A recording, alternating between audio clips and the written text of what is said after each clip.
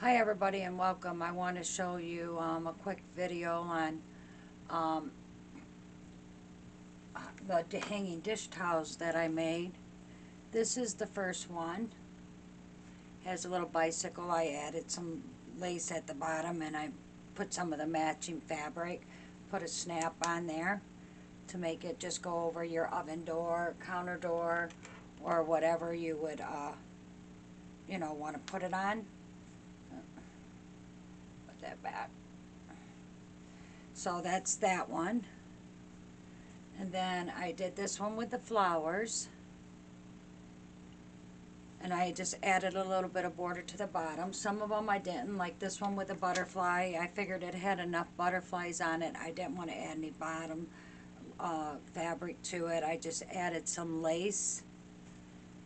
It's another bicycle one. These I made for a lady. My famous chicken ones. I love these ones with the chickens. Here's another one. So I'm gonna show you. Let's see if I can get this. I have a pattern that I'm gonna try to. My husband's creating a PDF for me, and you print it out. I'll hold this up so if you want to snapshot it, you can see it. That's the pattern, and what you do is you cut it out, and then this little piece here will be taped to the top. So when you cut it out, it will look like this, and then this is the little tiny piece, and you just match up those two lines there and tape it together. So this one's going to be a little, this one I always save the top because I don't know how much extra off of the page that I'm going to need. So this one would be matched up perfectly. I just take some tape, I put it on the front, tape that, and I just line them lines up like you see, and then tape it on the back. So I'm gonna move this light to see if I can create a little bit better lighting. And that's all you do with that, and then you take it and you lay it on your piece of fabric, whatever you want. This was on top of here, and you trace it, and once you trace it, you cut it out, and you leave extras on the side because that's where, you're going to stitch on the seam, and then you're going to have a little bit later you could trim away. I'm using scrap batting that I had left over. This one doesn't quite meet the sides, but it's fine because where I'm stitching, I don't need it super thick, but it'll hold it down everywhere else and give me the batting because I'm going to have the towel down here at the bottom. So then I just put the piece of batting on here, and then we're going to sew around. What we're going to do is we're going to start at one end. We're going to sew all the way up, around, come down, and then onto this end. And it only takes a few minutes. I've prepared a couple steps early so that it won't take so long.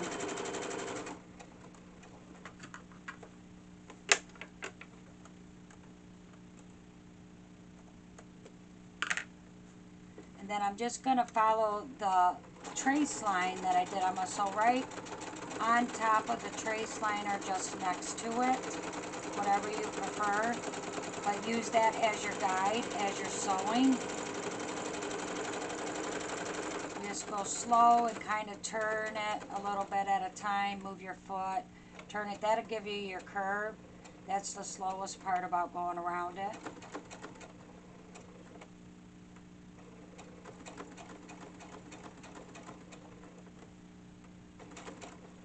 And I've just got around that curve. Now I'm going to come back down.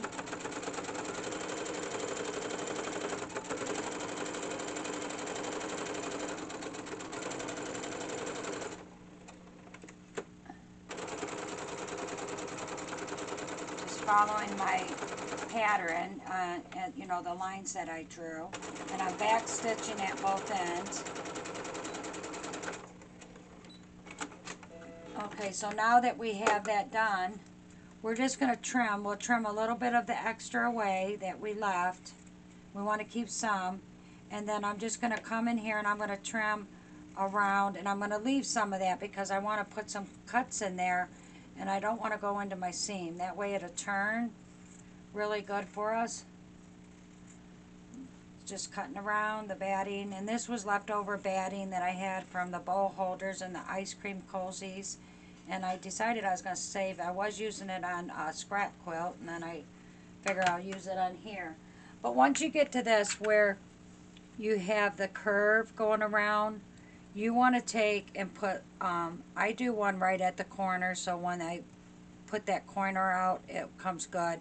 And I just put little slices in there so that it'll turn as we go around. And we don't want to cut into the stitching. We just want to make it so that the fabric, when we turn it, won't balk up, and we'll get our design in there.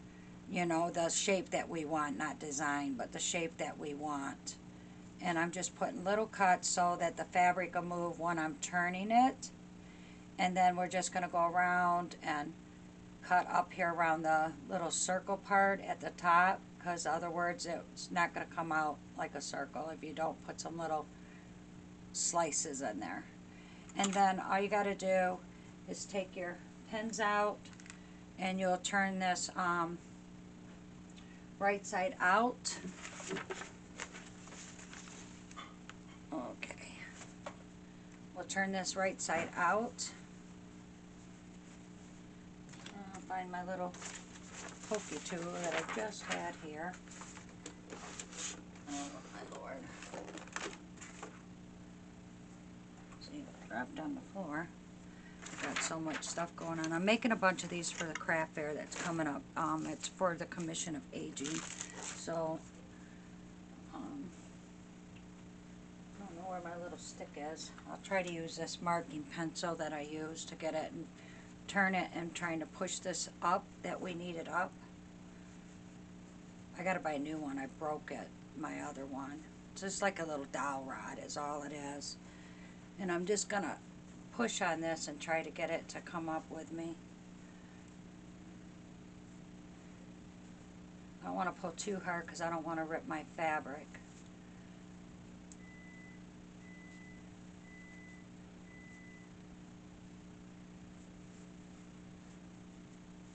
There we go. And that went through, so now I got to bring it back and redo it.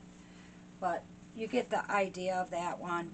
So that was one thing about, you know, it pokes through. So now you got to bring it back, and you got to re-sew it at that point and redo it.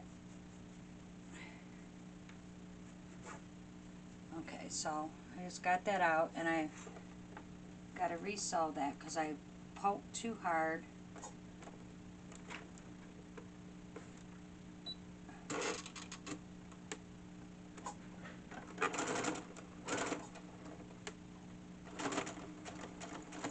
That's all you have to do if that happens to you. But anyways, you turn it right side out like I showed you. I've got another one already prepared. You take it to the ironing board, and you take the bottom, and you press it up about half an inch on here, so that this is where we're going to stick the dish towel too. I'm going to push this back so that you can see I have my dish towel. Let's see, where's my some one? I've moved everything and I don't know what to do with it. I got this one, this one, this one, this one. This one will move off to the side. I just had that.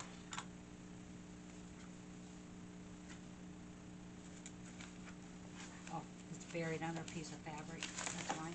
Okay, so you take your dish towel, you fold it in half, and then we're going to cut it.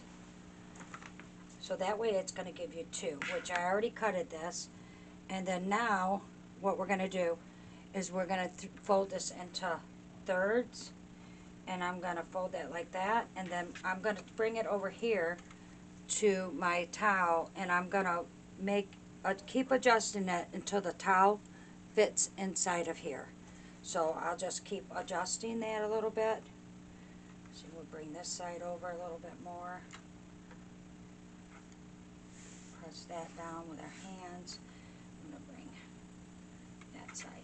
Alright, so now I have it at the width that it will fit inside of here. And I'm just going to stitch this so that it stays together real good for me. Some people do and some people don't.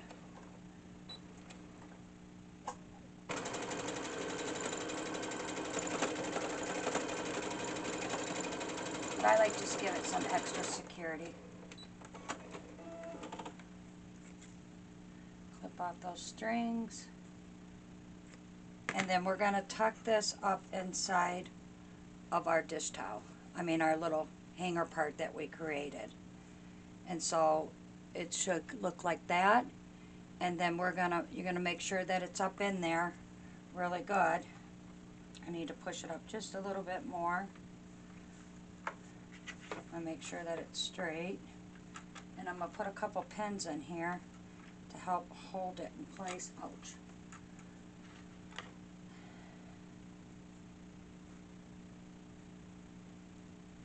And then what I'm going to do is I'm going to stitch along here. I'm going to come up and I'm going to go all the way around and come back down to this side. And this side looks not up enough. I mean, that needs to be down a little bit more, Okay, so now I'm going to bring it under the machine here and stitch that down. Got a back tack. And I'm just doing about 1/4 inch of a seam.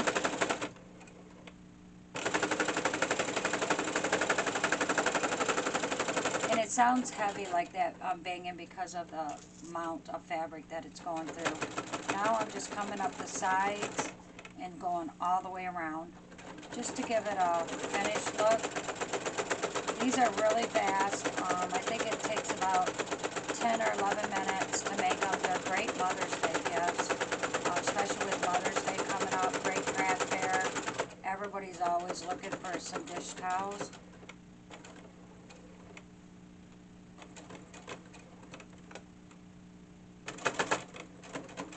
And I'll break down like my pricing on this and when I get done so you can hear me a little better.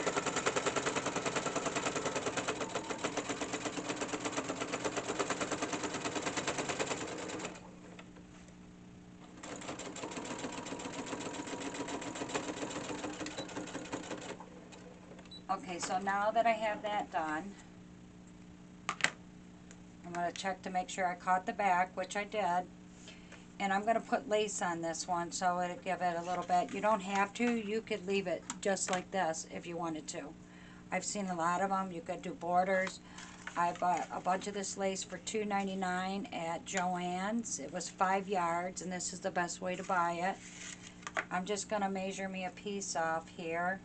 Enough to tuck in on both sides. And all I'm going to do is I'm going to tuck in a piece. And I'm going to bring it up just about where the stitch is here and the little lip here on the lace. I'm going to bring it up there and then I'm going to stitch that across. Tucking my corner, I'm rolling my corner and tucking it in so that it doesn't hang out. And I'm going to back stitch that.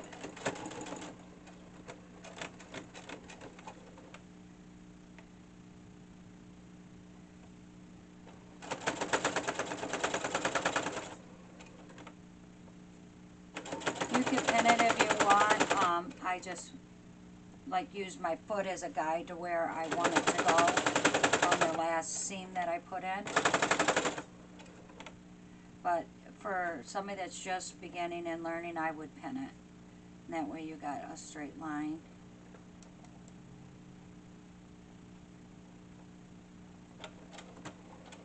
Trying to get that tucked under without it sticking the top up.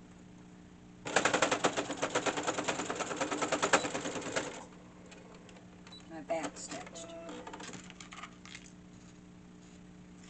Okay, so now just cutting off the strings. We have this really cute dish towel. all there's left to do is you could put a button on here.